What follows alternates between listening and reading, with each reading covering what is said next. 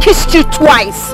And I don't know anything about you. Julia! I'd like to see the people my wife spends most of her time with. I'm tired of pretending like everything is normal, everything is okay. I'm tired of this. I'm tired.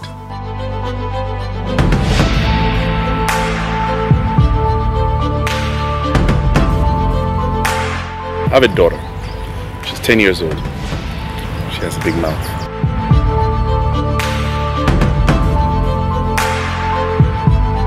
I can't understand the simple fact that I cannot work and at the same time be with you at your sessions with your shrink.